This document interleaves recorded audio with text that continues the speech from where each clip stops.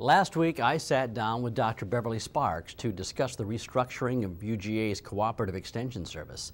In that interview, she admitted that due to the cuts that must take place, they can no longer continue to serve the counties at levels set in the past.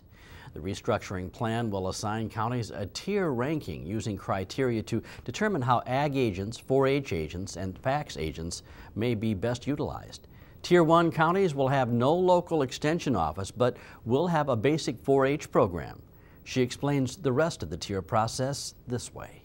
At a second tier, at a higher level, we will actually have an office, and there will be an employee there where people can walk into that office and get basic services. They can take soil samples and get radon samples, water samples, forage samples. People can help them find information on the internet.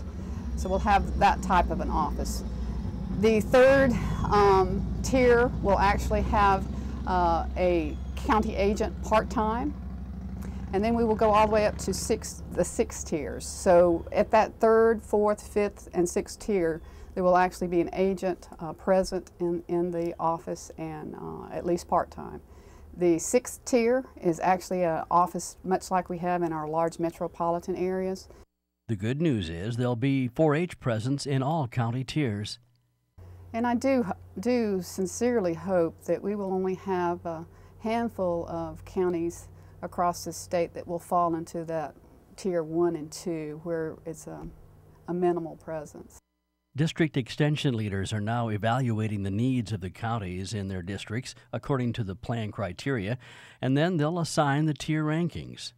We are going to be meeting with the district teams in late September, and they'll be presenting plans to us. And then our job will be to make those 4 plans mesh across the entire state.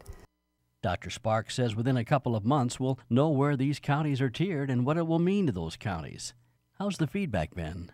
I think that's probably been the bright spot of this whole process is getting feedback from our funding partners and our county commissioners and school superintendents, and seeing the value that they place upon cooperative extension.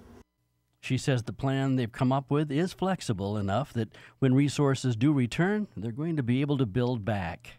There's a huge demand for our agents out here and their knowledge, and so I would ask those people to be patient with us and to continue to be supportive and to let their local commissioners know, as well as their local legislators, that there's still a great value to cooperative extension. The plan is expected to take up to 18 months to implement. Now, if you have questions, contact your local county or district extension office.